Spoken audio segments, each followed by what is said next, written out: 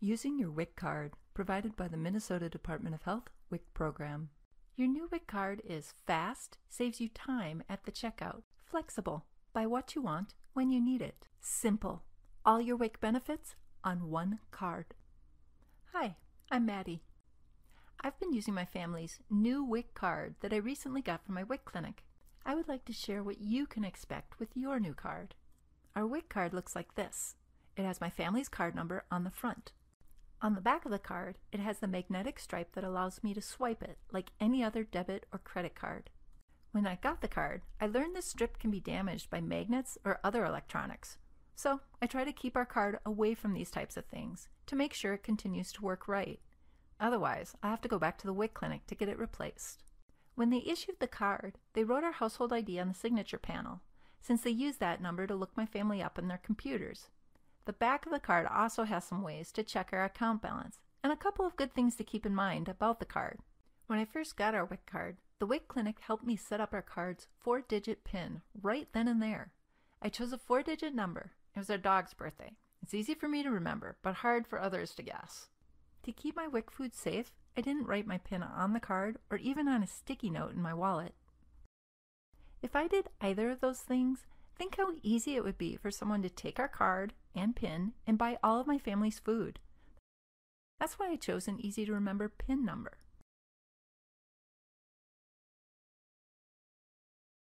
Instead of signing with my signature for any WIC foods that I buy, I use my PIN. I can share my PIN with anyone I trust enough to use our WIC card and to help me shop.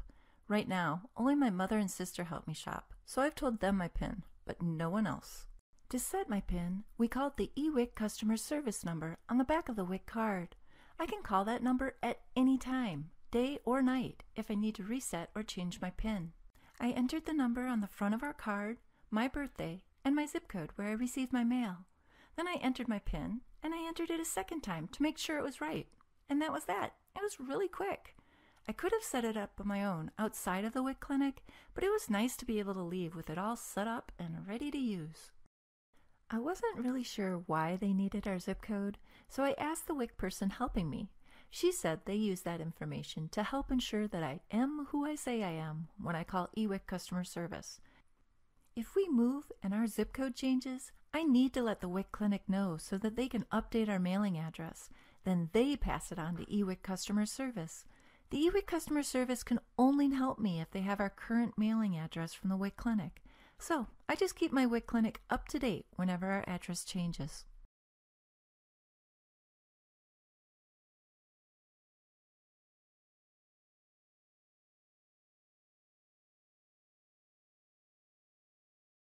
I can check my account balance using either the eWIC customer service phone number or the WIC card website.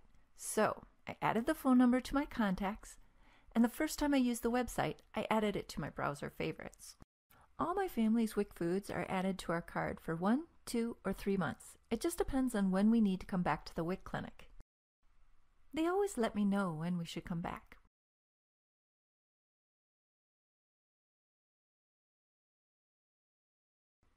And the next time we go back, they'll add more foods to our same WIC card. When I first got our card, I wasn't sure how I was going to know when I could start buying each month's food and when they expired. But after they loaded my family's food onto our card, they printed our shopping list. This lists all the foods for everyone in my family and the dates when I can buy them. I can also see this same information immediately in my smartphone using the My Minnesota WIC app. WIC showed me where to download the app, and then I registered to receive appointment and account reminders. It's simple to check our balance and see our future food benefits. And it's really cool because unlike the shopping list, it updates every time I buy something so that it always has our most current account information. Before I go shopping, I always check our account balance because each time I buy WIC foods, our account balance changes. Since our WIC foods also expire, usually after 30 days, I like to know our balance and the last date I can use them. I want to know what I can buy and by what date I need to buy everything. There are lots of ways for me to do this. Whenever they add food to our WIC card at the WIC clinic, they will print that shopping list for us if I want one, but it's only right until I buy something. The easiest way for me to see our current balance is to use my Minnesota WIC app. Since I'm registered, I can open the app, press Household Benefits, and then the Current button. I can see what foods I have left to buy and the last date I can purchase them, which ends at midnight on that date. Checking my last receipt is another easy way to know our current balance. After I shop with my WIC card, the receipt shows what I bought, and at the bottom, it shows what I have left to buy and the last date I can buy them. I just tear off the bottom of the receipt that shows my WIC balance and keep it in my wallet with my WIC card. That makes it easy to find the next time I go shopping. I can also use eWIC customer service. On the back of our card are both the website and the toll-free phone number. I can use my computer or smartphone to check my account balance online.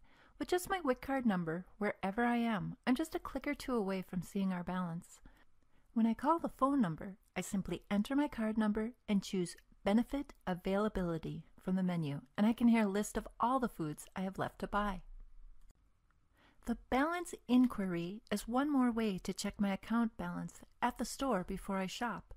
I can let the customer service staff or cashier know that I'd like to check my WIC balance. Then I swipe my card, enter my PIN, and they give me a printout of what I have left. As you can see, I have lots of ways to see what WIC foods I can still buy and when I need to purchase them by. Because once midnight of the last date passes, any foods that I haven't bought won't roll over to the next month, and I'll have missed out on buying some of our WIC foods for that month. I can use our WIC card at any of the Minnesota WIC authorized stores. They gave me a list of stores near me when I first got our card, and I can always get another list from them if I need to. There's also a store locator in my Minnesota WIC app, which will show me WIC stores close to me and give directions to the store. This makes it easy to know where I can shop with my WIC card. One of the best things about shopping with my WIC card is that I can buy what I want when I want. This means I don't have to buy all of my WIC foods at one time. I can buy them as I need them. WIC also gave me a shopping guide when I got my card. This shows me all the different types of WIC foods and the kinds that I can buy, as long as they are on my WIC card. In the My Minnesota WIC app, both the Food Finder and the Shopping Tips have a link to the online shopping guide. The app also has a Food Finder that lets me scan the UPC on a food package to see if it is WIC allowed. Since I registered when I downloaded the app, it'll even tell me if the food item is on my card and if I have enough in my account balance to buy it. This makes it easy to know whether or not I can buy something with my WIC card. At the WIC clinic, they told me using the WIC card at checkout may be a little bit different depending on the store. Some stores are able to scan my WIC foods and anything else I buy together. Other stores will need me to buy my WIC foods separate from anything else. That's why the first time I shop at any store, I let the cashier know it's my first time using my WIC card at their store. The cashier is always really helpful and tells me what I need to do, and then I know what to do the next time I shop there. WIC also suggested I separate my WIC foods from anything else I might be buying, so that it's easier to make sure my WIC card pays for them. My very first time shopping with my WIC card, the cashier at the store I went to told me I didn't have to separate my WIC foods from the other things I was buying. She explained that their registers know which foods are part of my WIC benefits and which aren't, so she could ring everything up together. But I have found it's easier to make sure my WIC card pays for everything I'm expecting it to if I keep things separate.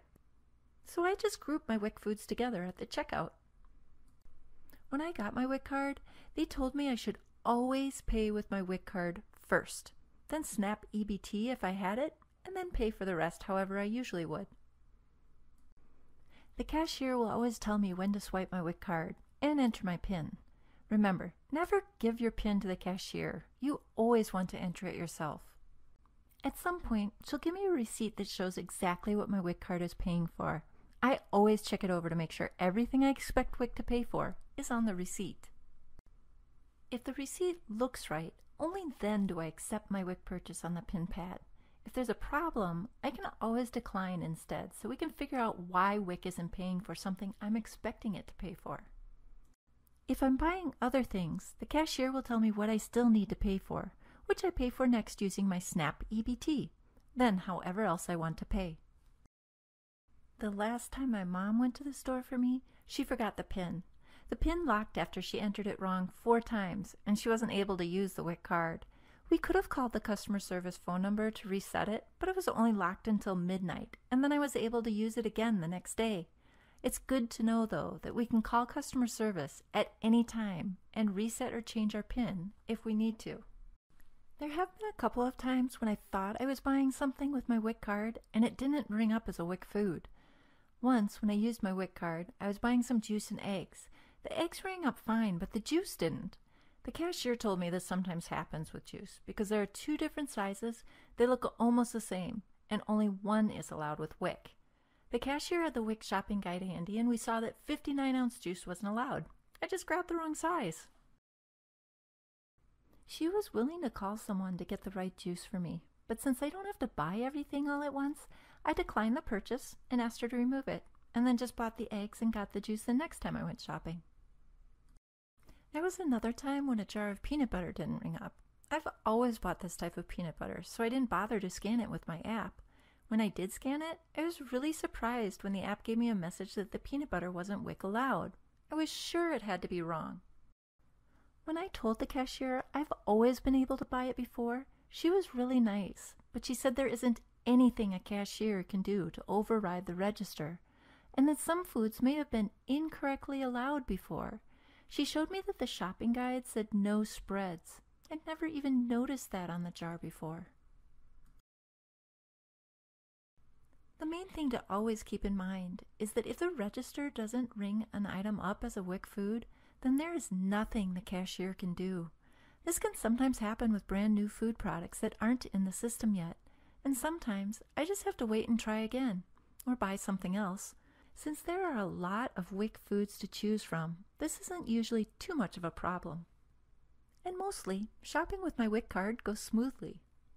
The other day, I stopped at a small grocery store by my work to pick up milk and some things for dinner. At that store, there was only one cash register that took the WIC card, but there was a sign posted so I knew which lane to go to. When I told the cashier it was my first time shopping there, she told me I just needed to separate my WIC foods from my other groceries. She rang up all my WIC foods together, and I paid for them with my WIC card. Then she rang up everything else so I could pay for them separately. Even when my WIC foods are rung separately, it's still easy. And having my WIC foods rung up separately made it really easy to make sure all my WIC foods scan correctly. It seems like a lot to remember, but I found that everyone, both at the WIC clinic and the stores where I shop, have been really helpful. I like my WIC card because it lets me buy what I want or need when I want to or need to, which gives me a lot more flexibility when shopping. And I love having all of my family's WIC foods on one card. It makes it so simple.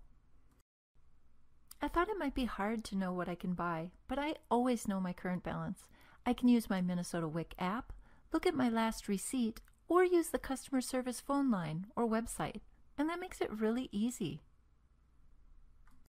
So, just remember, keep your card safe and your PIN secret, and never be afraid to ask questions. I really hope you like using your WIC card as much as my family and I do.